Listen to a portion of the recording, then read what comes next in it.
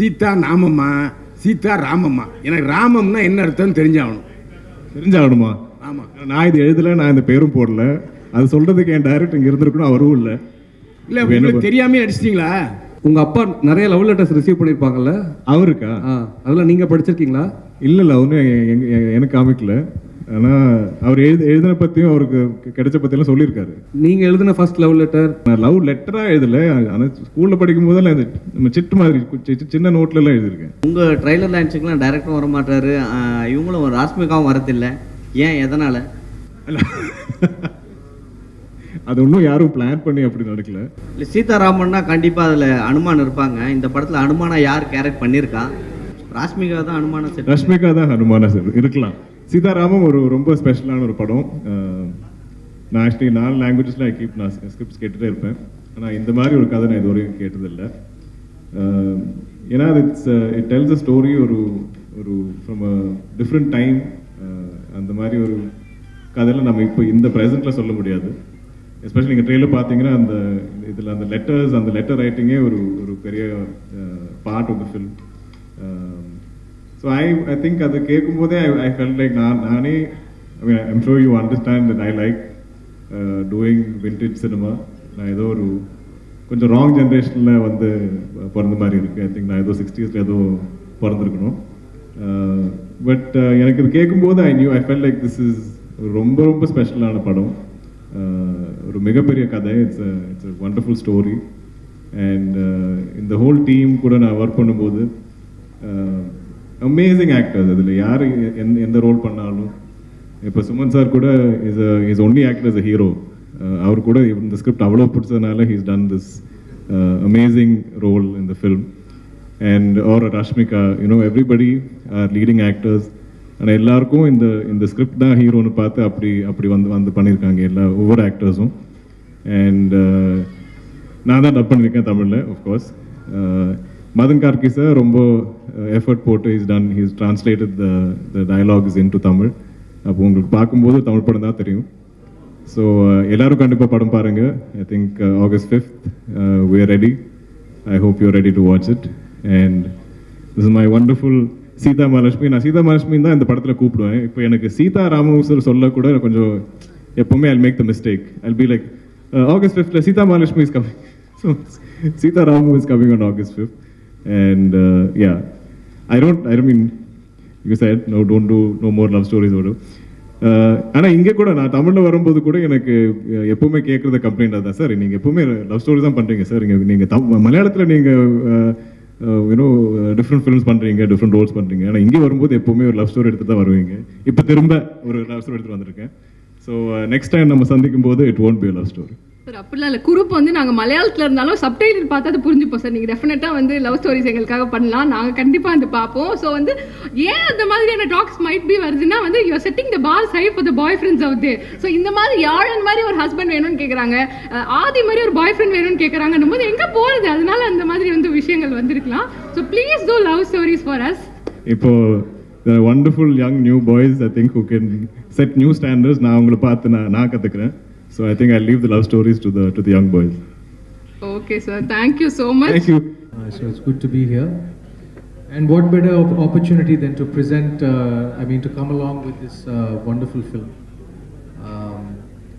I haven't done many supporting roles actually, this is my, I guess technically you can call it my first supporting role in almost 22 years that I've been in the industry, Telugu film industry.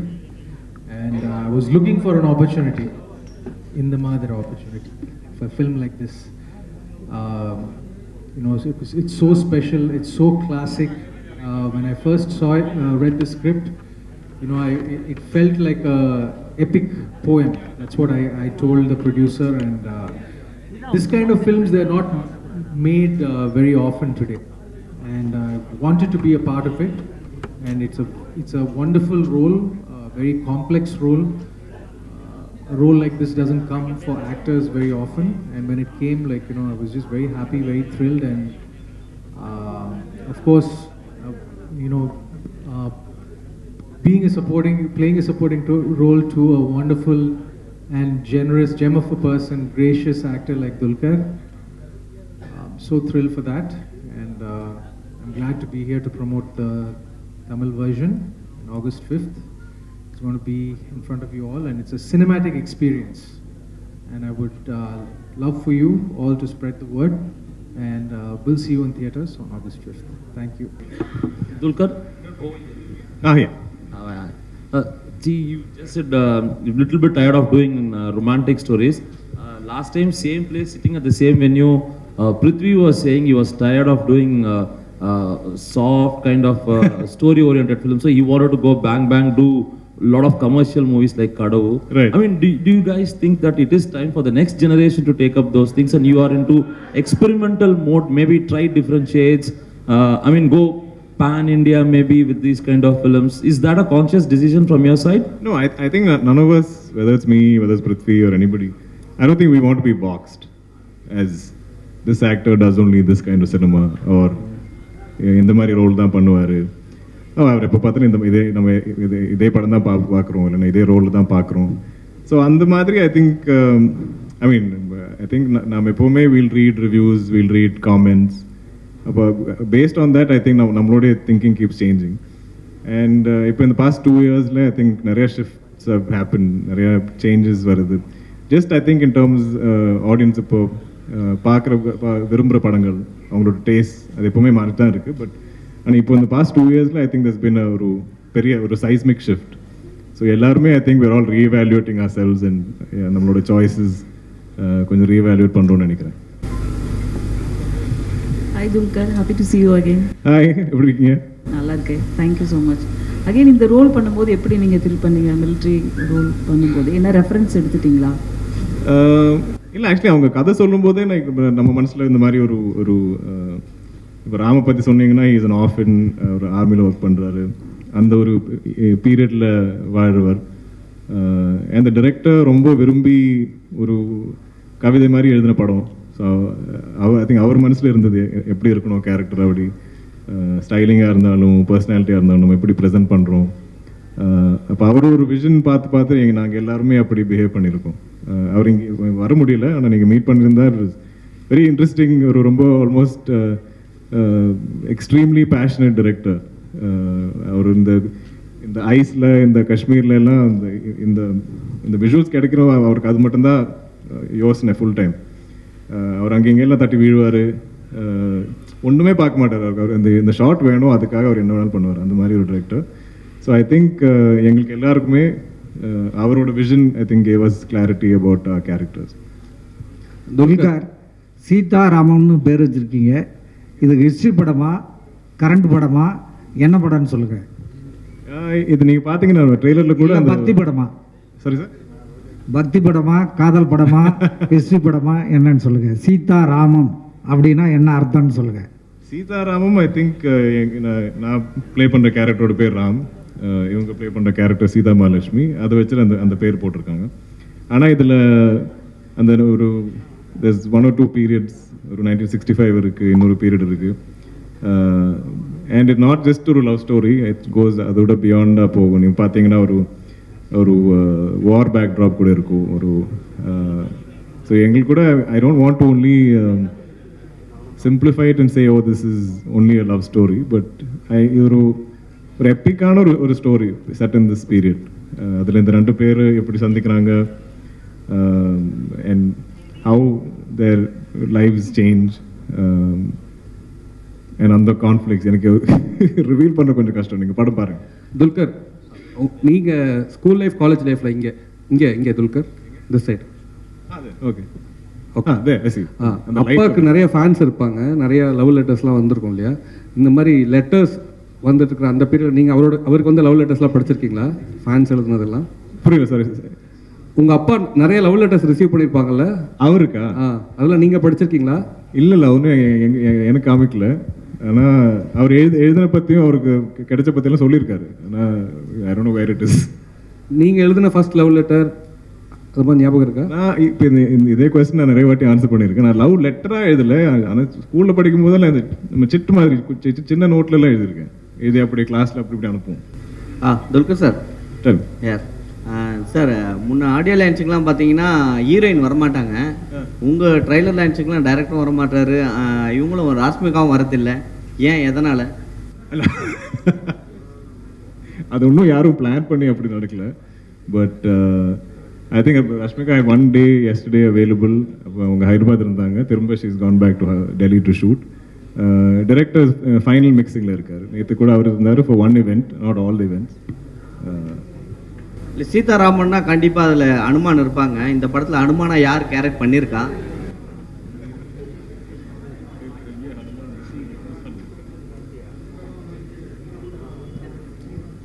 யாரெல்லாம் ஹனுமான் இந்த film? Rashmika தான் அனுமான set. Rashmika தான் ஹனுமானா sir இருக்கலாம்.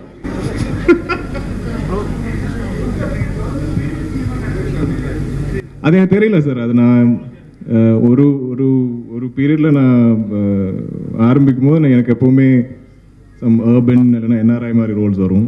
எல்லாம் ஒரு டைமில் எனக்கு ஆக்ஷன் அந்த மாதிரி படம் வரும். இப்போ என்னோட இந்த பீரியட் படம் அந்த ஃபேஸ் போயிட்டுருக்கு. இல்லை பண்ணுறேன் சார். நான் சைன் பண்ணியிருக்கேன். இப்போ நான் இதுக்கு முன்னாடி பண்ண ஹேசனாமிக்க டைரக்ட் தமிழ் படம் தான். ஆனால் அந்த மாதிரி பிளானிங் இல்லை. நான் ஜஸ்ட் எனக்கு என்ன ஸ்கிரிப்ட் பிடிச்சா அது எந்த லாங்குவேஜ் பார்க்காம நான் பண்ணுவேன். இப்போ இதுக்கப்புறம் there's 2 தமிழ் படம் நான் கமிட் பண்ணியிருக்கேன் டைரக்ட். உங்கள் பேர் ராம்னு சொன்னீங்க. ராமம்னா என்ன அர்த்தம்? ஓகே அப்படியா? இல்லை ஐ திங்க் அது ஒரு நம்ம அவங்களோட ஒரு கதையை பற்றி சொல்லும்போது அதனால ரெண்டும் கம்பைன் பண்ணி சீதா ராமம்னு போட்டிருக்காங்க. இல்லைங்க, அது குழப்பமா இருக்கு. சீதா ராமனா, சீதா நாமம்மா, சீதா ராமம்மா. எனக்கு ராமம்னா என்ன அர்த்தம் தெரிஞ்சாகணுமா? ஆமாம். நான் இது எழுதலை, நான் இந்த பேரும் போடல. அது சொல்றதுக்கு என் டைரக்ட் இங்கே இருந்திருக்கணும், அவரும் இல்லை. இல்லை உங்களுக்கு தெரியாமே அடிச்சிட்டிங்களா? ராமம்னா என்ன? நான் இந்த படம் கமிட் பண்ணும்போது அந்த அந்த டைமில் படத்துக்கு பேரே இல்லை. இந்த பேர் இப்போ தான் போட்டாங்க, ஒரு மாதம் முன்னாடி தான் போட்டாங்க. சார் என்னோட நெக்ஸ்ட் கொஸ்டின், இப்போ ரீசெண்ட் டைம்ஸில் பார்த்தீங்கன்னா மல்டி ஹீரோ சப்ஜெக்ட்ஸ் வந்து நிறையா சக்ஸஸ்ஃபுல்லாக போயிட்டு இருக்கு. நீங்கள் தமிழில் மல்டி ஹீரோ சப்ஜெக்ட் பண்ணுவீங்களா? அப்படி பண்ணால் யாரோட பண்ண ஆசைப்படுறீங்க? நான் ஓப்பன் சார். எனக்கு அந்த மாதிரி விஷயம் ஒன்றும் இல்லை. பட் ஐ திங்க் எனக்கு அந்த ஸ்கிரிப்ட் என்னன்னு இருந்தால் அதில் if I like the idea நான் பண்ணுவேன். அப்படியே I'm very open. Dulquer, question for you. Tell me sir. இப்போ படங்கள் பார்த்தீங்கன்னா எல்லாமே ஒவ்வொரு மாநிலத்துக்கும் ஒவ்வொரு கலாச்சாரம் இருக்குது. there is different cultures. when pan Indian films நீங்கள் பண்ணும்போது ஒவ்வொரு ஸ்டேட்ஸ்க்கும் போகும்போது different cultures இருக்கும்போது how do you satisfy those audience? will all sort of stories satisfy that sort of audiences? No, I don't believe all sorts of stories will satisfy all audiences. இப்போ நீங்கள் பார்த்தீங்கன்னா நான் பண்ணுற எல்லா படத்தையும் நான் எல்லா லாங்குவேஜ்லையும் டப் பண்ணி நான் ரிலீஸ் பண்ணுறதில்ல. But I think some stories are universal. அது it's very human story. I think நீங்கள் கூட அந்த படம் பார்த்தீங்கன்னா யூ வில் ரிலேட். அதில் there's not a cultural issue. Like an army man பார்த்தீங்கன்னா நம்ம நாட்டில் எல்லாரும் ஆர்மியில் இருக்காங்க. அது இப்போ சென்னையில் இருந்திருக்கலாம், ஆந்திராவில் கூட. So an army man can be from any part of India. அப்போ இந்த படத்தில் ஐ ஃபீல் லைக் அந்த மாதிரி it doesn't have to be rooted in one place. It's an Indian story. Thank you. Some questions for my leading lady and my co-star, Mr. Sumant. அது அப்பா கிட்ட தான் கேட்கணும். நானும் அடிக்கடி கேட்பேன், எங்கே வேணாலும் பண்ணுவேன். நான் பண்ணணும்னு எனக்கு ஆசை இருக்குது. ஆனால் அவர் இது வரைக்கும் சொல்லலை. நானும் அடிக்கடி கேட்பேன், எப்போது பண்ணுவோமா, எனக்கு அந்த வாய்ப்பு கிடைக்குமா கேட்பேன். You know, when I was growing up, my parents wanted me to study like others. But I was always inclined towards watching serials and films. So I used to hide from my parents. Whenever they used to take a nap, I used to take the remote, turn on the television and watch it on mute. That's when I realized that when it comes to stories, you don't need a language. And I have done films in Marathi, in Hindi, and I don't want, as an actor, for me to have these barriers as far as language is concerned. My only agenda is to reach out to the heart, to strike the right chords in the heart of the audience and entertain them and learn the language. And I'm sure the next time when I come back, I will speak with you in fluent Tamil. Ma'am, how do you feel Tamil cinema? How do you feel Tamil cinema? It's lovely, yeah. You know, most of my playlist are either Tamil songs or Malayalam songs or Telugu songs. I feel they're so romantic. There's so much soul. And you know, the best part is right now when you have such OTT platforms available, and as an actor I study all kinds of film.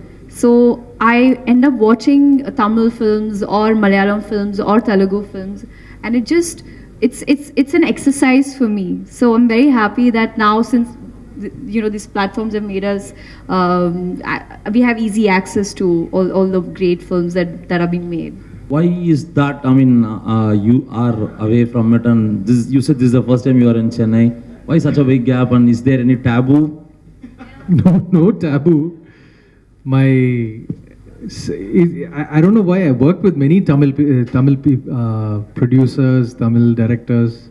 My second film, Karnakaran Yuvakudu, was a Tamil director. I did a lot of Telugu films that were produced and directed by the people from the Tamil film industry. I think a few of my films I don't know, like a few of my hit films from Telugu have been dubbed here, like Godavari, like a few other films have been dubbed. But for an actual promotion event, this is the first time I'm coming here. Like I said, I couldn't get a better opportunity than this wonderful film to promote, so I'm here. But yeah, definitely you will see me on the Tamil screen for sure, in Tamil films. I can't divulge more than that right now, but you will see me.